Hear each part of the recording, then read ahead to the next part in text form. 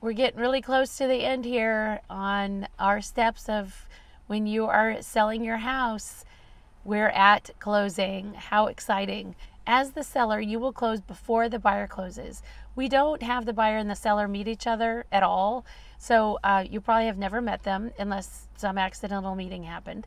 But you will meet me and our title person at probably Casey Title, unless we decided to do something different. And you will have your closing date. You'll need to bring your driver's license and or ID and your spouse, if you have one. Hey, and me.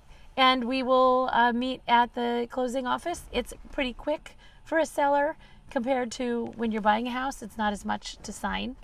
Some of it will be done online via .loop like before.